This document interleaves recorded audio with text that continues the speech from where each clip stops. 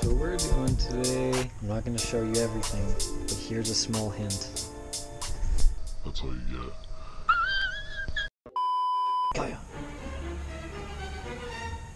That is all.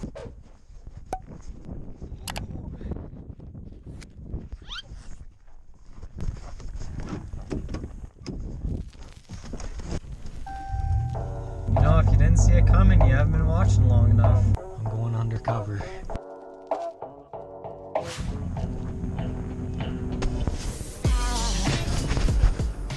Justin, my guy. Hey. You know why I'm here.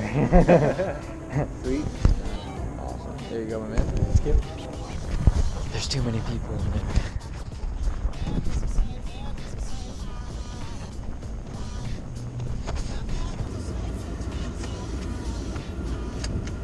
The new love of my life. This calls for some celebration Bernies.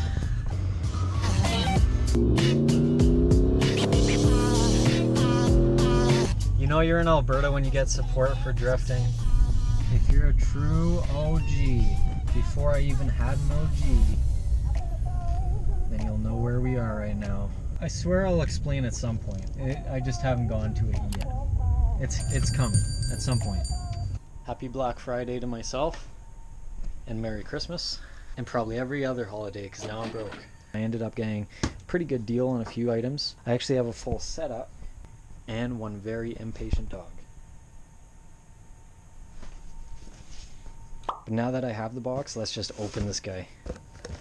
Damn.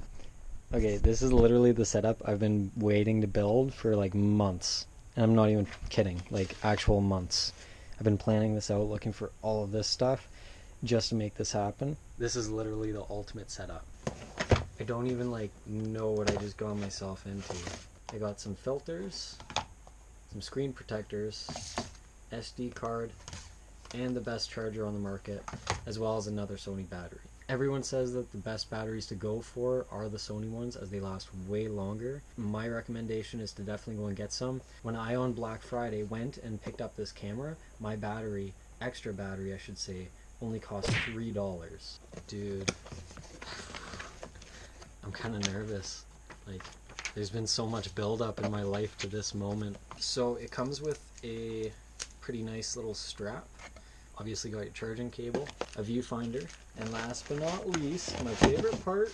Holy crap, man. I can't believe this is actually happening. Like, I'm actually holding one of these. I don't even know how to operate this thing. I'm just like fiddling with it. So this is gonna be what you guys look like from now on. I need to get some kind of grip for this, so that way I can like hold it and still, you know, see you guys. Oh. What? What? Dude. Look at this. Look at this. So there's a little flash. It's built into the camera. I've never seen that. I thought you had to buy a flash accessory. That's so cool. Dude, this is so freaking cool. Oh, okay, it has a power zoom on the kit lens. Dude, this is so cool. I'm getting too hot. I need to breathe. So it is extremely light. Like, what can I compare this to? Okay, I would say that the camera is probably about 1.5 or 2 PlayStation remotes. Oh, your SD card goes right next to the battery. Now, this seems to be the better one that you can get for the camera, so that way I could use this guy and never have to swap it over, because I'll probably end up doing a little bit more, potentially 4K once I get my new computer, if that happens within the next year. This is going to come in handy. So this card will have me covered no matter what I do. Okay, now the second thing that we should probably get to is going to be the charger. Now this one is a Nitecore USN1 charger. Now this one specifically is designed for the Sony batteries that are taken with the A6400. And this seems to be one of the nicer chargers that you can buy on the market. The only downside that I've been... Oh, papers everywhere. The only downside that I've been able to find to this guy is the fact that it only has a built-in charging cable. You can see that's about how much you have. You could get an extension, which I potentially might do if I don't find that it is a long enough cable. Now you can see all the different like settings, and they're actually a nice clear kind of look rather than being like a nasty yellow or anything. And you can see it tells you the quality of battery. It shows you the voltage, how the charge is, the total charge, the battery temperature. So the cool thing is when you're using this guy, when your batteries are fully charged, it'll actually say end. Pretty basic, also kind of a necessity if you're gonna get a nice camera and you don't want it to get trashed. Screen protectors. These are tempered glass. If this gets hit, it's gonna like shatter, it's gonna crack, it's gonna explode. Now you can see within me using it just over the last few seconds, trying to not touch the screen, I still somehow managed to get fingerprints all over it.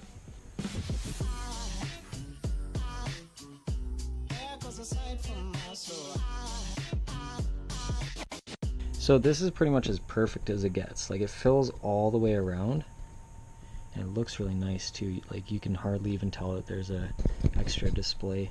So the next thing that I got, now you don't need to get this, but I do recommend it if you're doing stuff like I will be, a B&W filter. This is actually going to be a UV rated filter, so that way it's actually clear. Now you might be asking why I would get something like that, and I will explain to you that I will potentially be using a grinder wheel on metal, and if shards end up hitting this lens, then I'm going to be very upset, because then I will damage the lens and need a new camera lens. And all I do is I screw this guy on. So now that I have this guy on, it's going to be a perfect protection for the lens. That way I should never have to replace this guy. And now the ultimate test is, will this actually use the factory cover? Oh my god. Dude, that is perfect. I wasn't expecting it to actually use this. I thought I was going to have to take this off if I ever wanted to use that cap as a, protective cover. So that's going to be our lens setup. Now this is a 40.5 millimeter.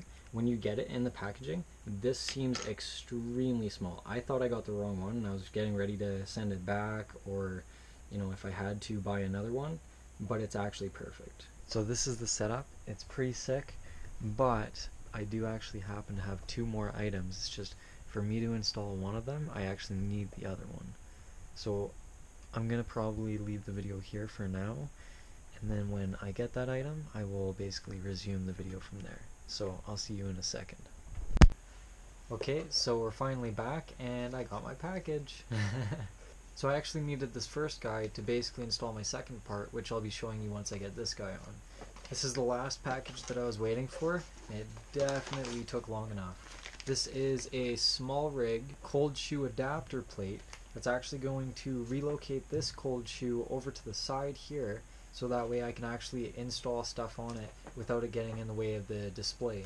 So if you have this guy and you go to mount anything on top of the camera, right where the cold shoe is, you'll see clearly that whatever you put is going to be right here, right in the way of that display, which makes the display completely useless. So what you can do is SMALLRIG provides a lot of relocators for this cold shoe, so that way you can have it on the side or on top or the other side, and they make essentially like full cages, so you can mount just tons of hardware all over these things. But being that I don't really need a full cage or anything like that, I just want to relocate my cold shoe so that way I can use the last attachment that I got for this camera setup. This guy is absolutely tiny. Holy crap. So yeah, it's just like a really nice kind of like little mounting bracket. It's nothing like too big or anything like that, but so I'm gonna tuck this guy away so I can actually put on the cold shoe adapter, and this guy just slides in. However, we actually have this piece right here, so I need to figure out how that's going to come off. So that looks pretty sick. Now, I suppose this is the last piece that I got, and it is the Rogue VideoMicro. Now, I've done a lot of research as far as listening to other audio samples out of different microphones on the internet, and this is my personal favorite. I found it to have deeper tones than a lot of the other microphones, and even the Rode microphones that are more expensive, watching comparison videos with very raw audio clips, this was still, to me, the best sounding. I really like the look of these cables also, and the way that they're actually wound up, so that way they don't like dangle very far. They stay fairly tight. And you can see that it's actually like not at all in the way of the display. What do you guys think? It's definitely getting there, but no, you can still use it pretty good. And I mean, like, you don't always have to use the dead cat either. If you kind of like brush it all forward, it actually like sucks in the hair. So you can see, like, you can use the display quite nicely now. So guys, this is the new setup.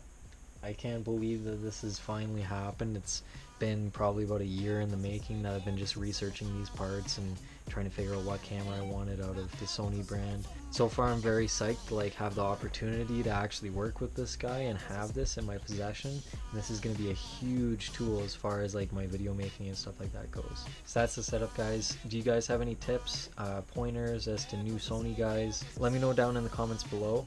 Anyways, thank you guys for watching. Feel free to check out the channel and let me know what you think of some of my videos. I'd appreciate the feedback. I'll catch you guys in the next one.